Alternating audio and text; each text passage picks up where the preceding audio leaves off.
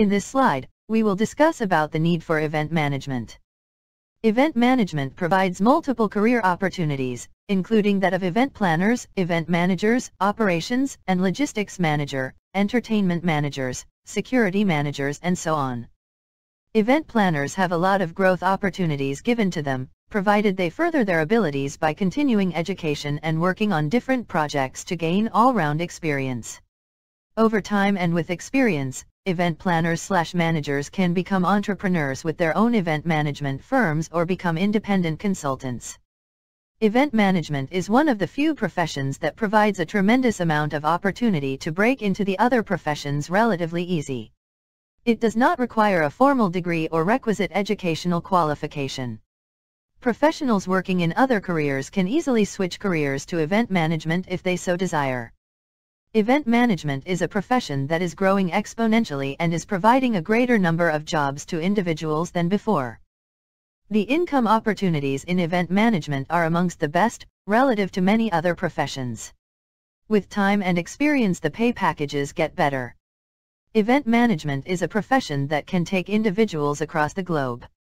The kind of experiences event management provides in planning and executing events of a global scale is immense. Be it the managing of an event catering to international audiences or executing an event in a foreign location, the reach is global in nature. Now we will see what are the steps involved in analysis of events. Step 1. Select events for analysis. The event manager must select the desired set of events and come up with a decision as to which event he wants to analyze first.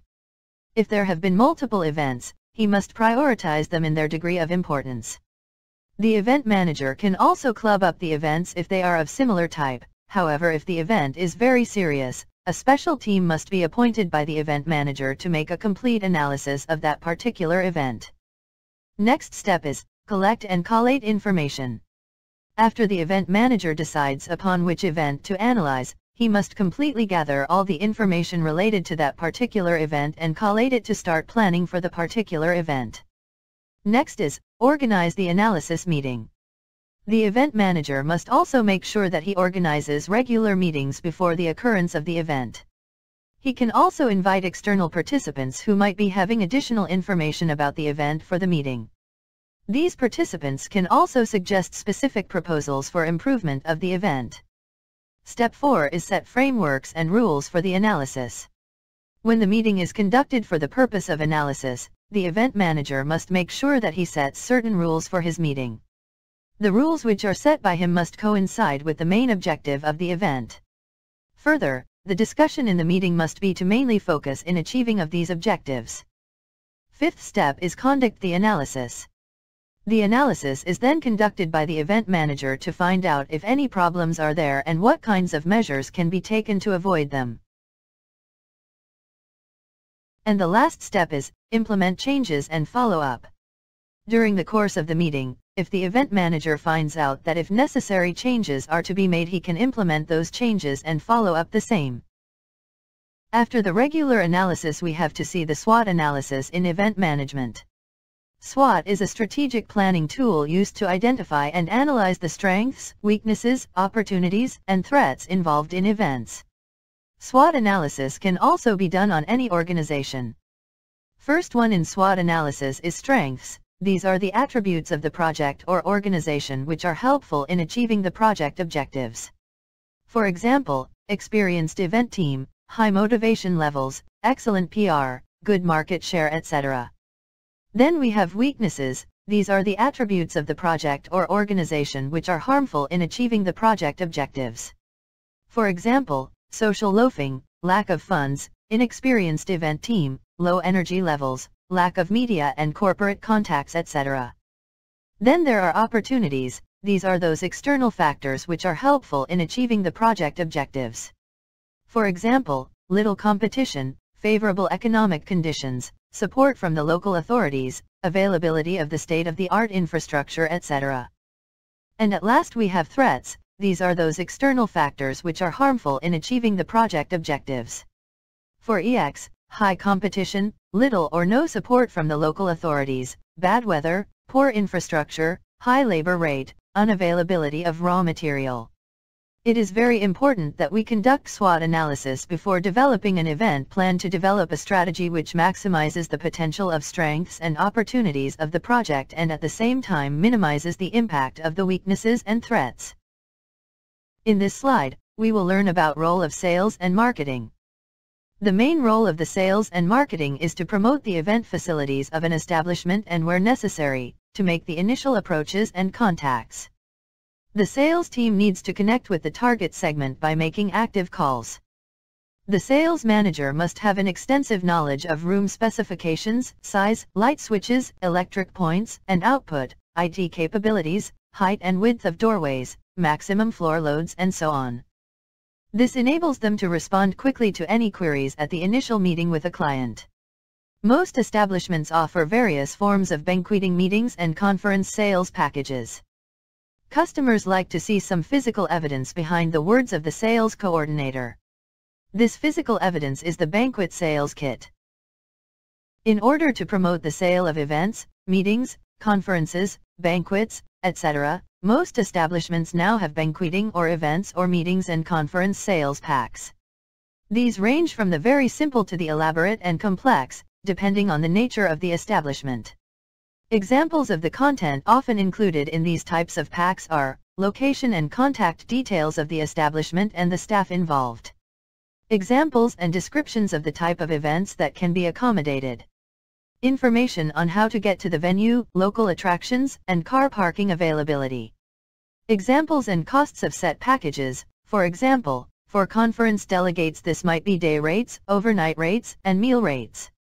Room plans indicating size, possible layouts, availability of services, such as electric sockets, telephone and IT points, air conditioning, access points and the maximum weight the floor will take, etc. Provision for disabled visitors. Room hire charges. List and description of styles of tables and chairs and other equipment available, example meeting tables, conference chairs, lounge areas, technical equipment such as public address systems, multimedia players and TV monitors, flip chart stands and paper, lecterns, data projectors, computers, interactive whiteboards, blackout curtains, double glazing and soundproofing. Charges for additional equipment such as projectors, etc., availability of room decoration, flowers and lighting systems.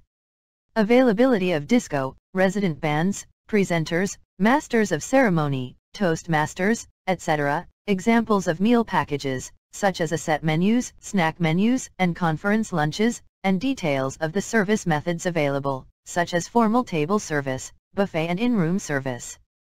Other services such as car rental, limousine and private bus services, catwalks, business services, and other services of the establishment such as restaurants and fitness and leisure facilities. Standard terms and conditions of bookings. Now we will see how the booking process works.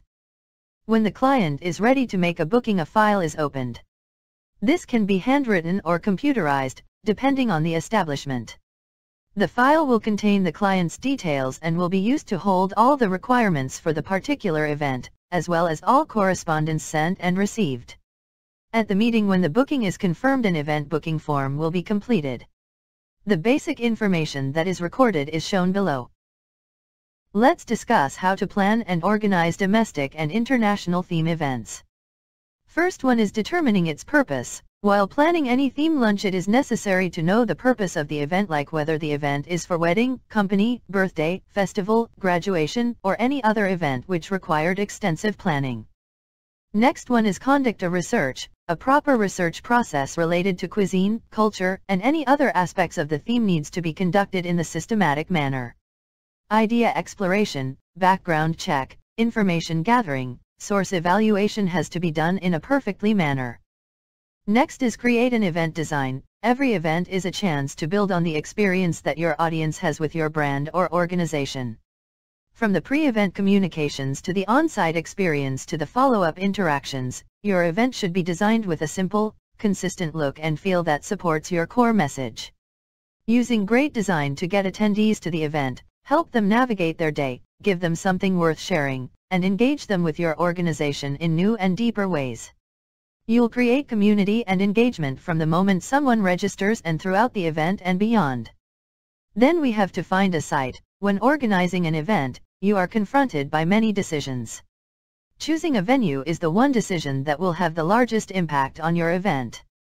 The date of the event, catering options, and attendees' pleasant experiences, all are partly affected by which venue you select.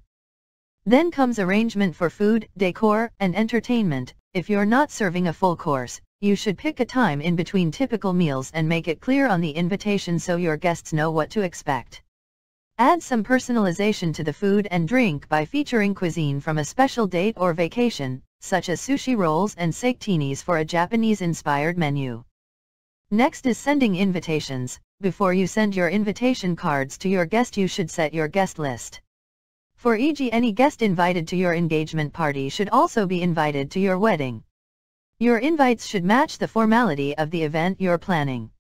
Then comes coordinating the activities of event personnel. Once the vision has been determined for the event, the coordinator needs to assist the event personnel to making that in reality. Next is schedule and require staffing. Figure out ahead of time about require staffing like videographer, photographer, security, entertainment. Also, if in case in-house staff is not enough, one should think about hiring a staff from an outsource company. Supervise at the site and conduct evaluations of the event. The final stage of theme events planning and organizing is the evaluation of the event's outcomes and the processes employed to achieve set outcomes. The fundamental purpose of event evaluation is to identify positive and negative practices with a view to improving future performance, whether this is in terms of financial performance, environmental impacts, or the overall operation of the event.